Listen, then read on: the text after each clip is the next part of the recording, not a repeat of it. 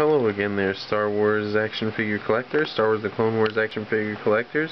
By the way, it's Miller time, or 2/11 time, and I just wanted to make a quick video to let you guys know that Captain Locke is out there, only at Kmart of course. I did manage to score a Captain Locke. I'm pretty excited about that. I wasn't too worried about picking him up because the last Kmart exclusive was the Johto cast, and he was pretty much there every time that I went there. So, of course, he's not now, but anyhow, I got the Captain Locke here, and he looks pretty cool. I'm going to take him out of his plastic prison in a little bit here and check him out. He looks pretty good though. So I was excited to get him. And there's the front of the card there. There's his Galactic Battle card game card inside there, and of course there's a die. The only thing that he comes with is a stand and a blaster. But what I do want, and there's the only at Kmart sticker. And by the way, he was the only one there tonight. So I don't know if they've gotten a shipment already or not, and then they'll get some more later. But anyhow, I'll show you the back of the card. There's a really cool photo of Captain Locke from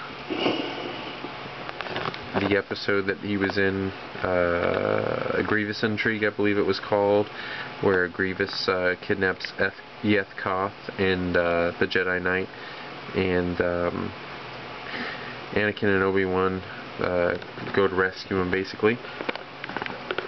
Cool picture of the figure. Most exciting thing about this figure, in my opinion, is the resculpt of the Cody style head helmet, because you know, we would hope to see a new Cody with that helmet sculpt. Of course, this figure here, his helmet is not removable, so I'm sure there's no reason why they couldn't retool the helmet and make it removable, and I'm sure that they will, but this one is not, so, which is okay with me. But if they were to make a Cody with that helmet, I would want him to obviously to have a removable helmet.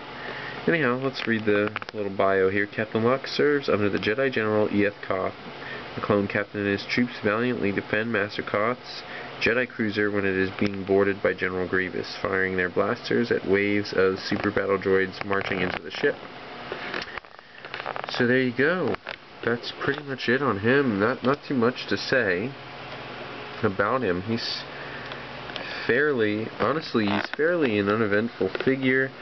Of course, you know, stay tuned for my review. I'll be doing a review of him. I've got to review my Obi-Wan and Jango that I got the other night first, and then I'll probably do a review on him. So, again, something new. I'm very happy to have something new, especially a Clone Wars clone trooper, Captain Locke. I was anticipating him, and just glad that I got one and didn't have to wait too long, honestly. So that's going to do it for this haul video.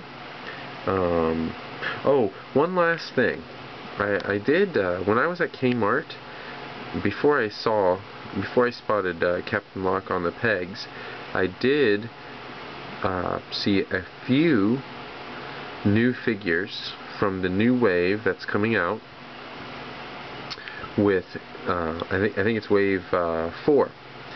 And there was an R5-D4, and there was a Commander Gree vintage figure there, and there was also the new Luke Skywalker and the new Yoda, which has the Revenge of the Sith packaging on it, and the really cool photograph of him from Revenge of the Sith, and then the Return of the Jedi Luke with the new photograph on them. So I was actually going to pick up the Luke because I really wanted to get that Luke, but then, you know, I didn't see the Captain Locke at first, but then when I went back through the pegs, I saw Captain Locke, and so I went ahead and got him instead, because I wanted to make sure I got myself a Captain Locke, and I know that wave is going to be hitting all of the stores soon, and for some reason or another just got to Kmart first. So anyhow, just letting you know that that stuff is out there, and be on alert for it.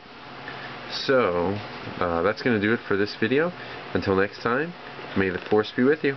Bye bye.